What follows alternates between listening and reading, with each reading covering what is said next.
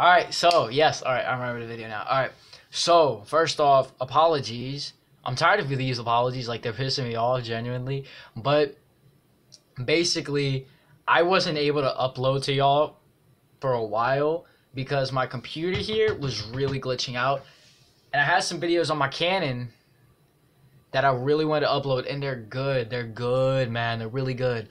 But I can't use the computer right now. It's crashed. I don't know what the fuck's wrong with that. I got to take it to a technician. Hopefully he can fix it up and I can really deliver some higher quality videos. But until then, I'm going to have to take a step back, come back to the phone, and just upload from here, hopefully. And, you know, give y'all some videos. But to the actual point of the video, you know, I love y'all.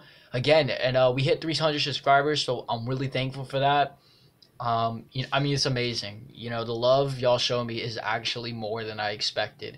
From the moment I came onto YouTube and what's now, bro, the love is unreal. So if you're subscribed to me, man, I want you to know that you've really made a dude's day. You've really made me smile. Every time I look at this number, I know that from April 1st when I decided I wanted to do a YouTube video, and then now I'm coming 300, I love it, man. It's amazing. So thank you for that, really.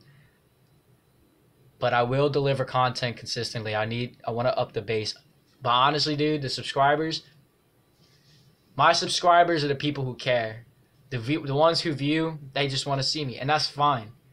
As long as you're giving me views and as long as you're showing love, hey. And even the hate too. Sometimes it's good to know that you have hate, because then it really lets you know, like, you're reaching out to a large audience. But to the point of the video, it's not going to be a long one. It's going to be a very blunt and good one, a little motivational one. And then, yeah.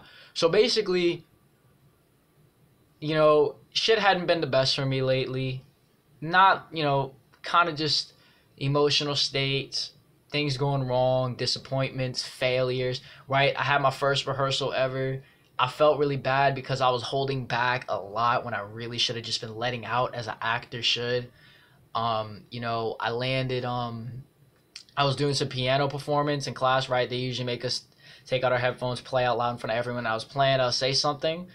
And if y'all don't know that song, say something, I'm giving up on you. So I'm playing that song, and I got so nervous. So, I mean, like, you know, just nothing really was going the ideal way.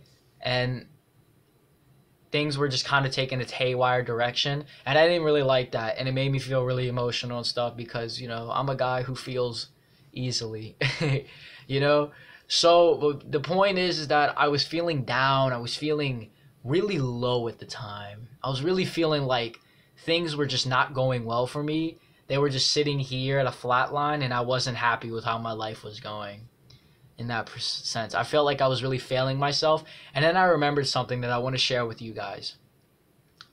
Misery is the sign that you're gonna grow, right? When you're at the bottom, or when you're going through hard times and things aren't going ideal as they normally should for you, right? When things are just kind of taking this haywire direction and it almost seems like you don't know who you are, your identity's lost, you have no control of the world, that is where you want to be at times, man. If you're looking to become the strongest version of yourself, or if you've been on the journey, that is the exact moment you need. So if you're going through that right now and you're on the journey to becoming the strongest version of yourself, you are exactly where you need to be.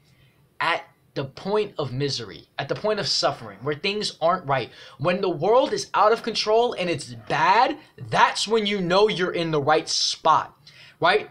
The universe's timing is perfect. And whenever you're going through the bad shit, that's when you know you're about to grow, right? When things are grumpy, things are bad, when you've declined away from this world that you knew, and you've declined into something bad, out of control, you're gonna incline right back up. Like the basketball analogy Elliot Hulse uses. You slam it hard enough to the ground, you slam it really hard, boom, it's gonna go straight up after that. So that's where that's what's gonna happen when you hit that point where you feel sad and miserable, where things aren't going right. You hit the ground, and you're going to come up into this new world, this new evolution, and this new ideology of you and who you're going to be. Every every step of the universe, every new obstacle demands a different you. And when you hit misery, it's that sign of transformation. So be thankful. Hard times are meant to happen, and they're meant to make you strong. So continue to be strong, ladies and gentlemen, and take misery as a sign of that you're doing it right. If you're suffering, you're doing it right. If you're not suffering, don't worry, your time's gonna come. Just be ready to suffer. Be ready to fall. Because when you fall and get back up, you're a whole different person. You're stronger, you're better, you're wiser, and that's it. Be thankful for misery and continue to grow.